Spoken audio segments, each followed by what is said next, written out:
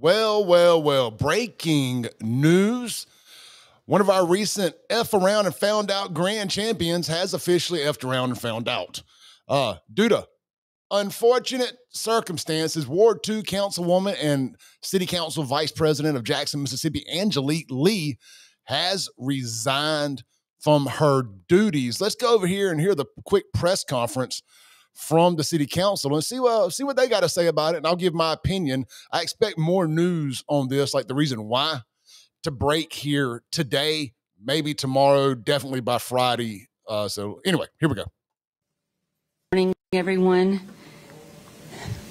Councilwoman Angelique Lee of Ward 2 has provided me and the members of the City Council her written resignation effective immediately. As President of the City Council, it is with a heavy heart that I have accepted her resignation. Under these unfortunate circumstances, the Ward 2 seat is now vacant. My intent today is to reassure the people of the City of Jackson that the urgent legislative affairs of the city will continue uninterrupted. I know our citizens to be resilient, resourceful, and generous. We are no strangers to challenge. Here are the next steps. Because this unexpired term in Ward 2 is greater than 6 months, the City Council is required under Mississippi law to meet within the next 10 days and order a special election, which must take place on a date between 30 and 45 days from the date of our meeting. If you have any additional questions, I encourage you to please contact the City Clerk's office at 601-960-1035. Thank you. All right, so Angelique Lee's name has been tied to, let me do this.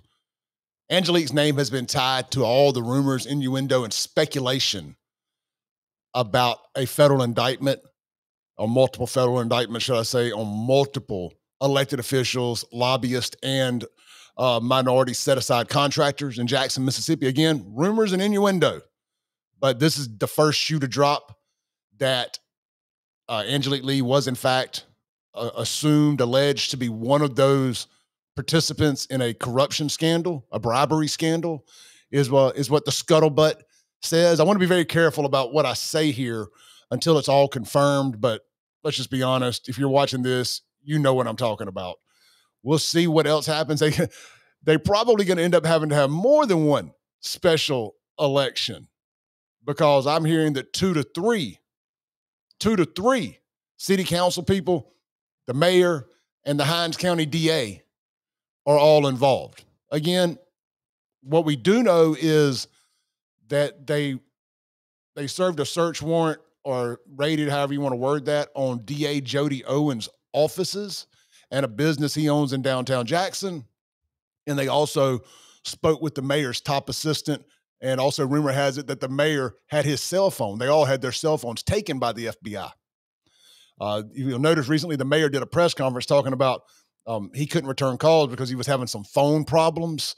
Well, his phone problems, again, allegedly, just to protect myself here, was because the FBI had his phone. So good times in Jacktown. We'll see how all of it shakes out, see how the dust settles here in the next few days. I'd heard some rumors that these indictments weren't going to be served to maybe after the election, to avoid the political backlash of a Democrat Justice Department, of Joe Biden, Kamala Harris Justice Department, going after Democrat black city leaders in the blackest city in America. But, here's my thing with that. Why should that matter? I've been told for the last few years with Donald Trump that nobody's above the law.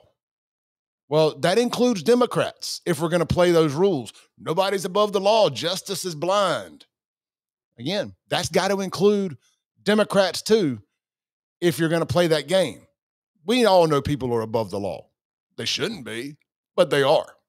If you're going to go after Daddy Trump, you got to go after these idiots that run these Democrat third world hellholes like Jackson, Mississippi, Memphis, Tennessee, Atlanta, Georgia, Baton Rouge, Vicksburg, Mississippi, Canton, Mississippi, and more.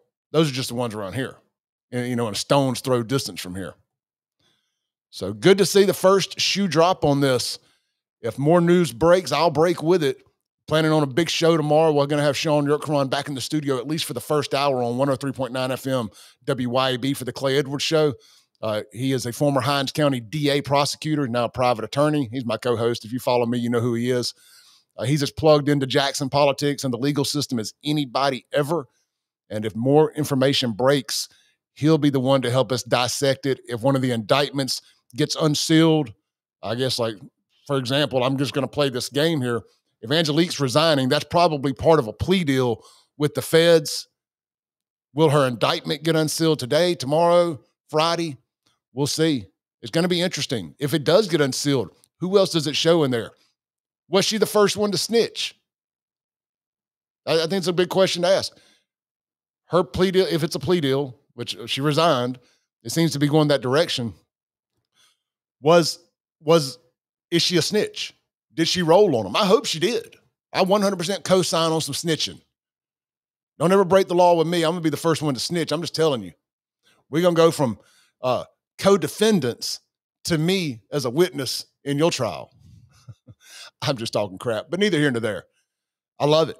I love it when people F around and find out, and the hammer comes down on the very people who scream racism and all this stuff. Meanwhile, they're the ones breaking the law the whole time. Jacksonians have been suffering. The red lights don't work. Bodies are piled up in the streets. Potholes every 10 feet. Shootings everywhere.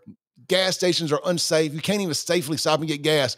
But these people, allegedly, taking bribes for corruption under the table. I'm here for it. Can't wait to see it all unfold. Been a long time coming. I started this very platform when it was known as Save Jackson 5 years ago to shine a light in the dark places. I'm the light. These are the dark places. I love to see it finally unfold. It took a little longer than I expected, but better late than never. And this is exactly why you should let the feds investigate this kind of stuff. They have the abilities, the wiretaps, the budget, and everything to uncover all of this stuff. Whether I agree with the feds on a lot of stuff or not, hell of a job here if the rumors, innuendo, and speculation are true. Again, I hate to have to dart around it and be vague about it, but unfortunately, that's the world we live in. I have credibility I would like to maintain if I'm wrong. So I don't want to just rubber stamp everything as fact here. Be sure to hit like, subscribe, share wherever you're watching this video. Much appreciated. Stay safe, stay blessed, and hit that notification button if you're watching on YouTube, because we will break in. I had to pull over on the side of the damn road. If that indictment drops or if the mayor gets arrested or anybody else, we will go live no matter where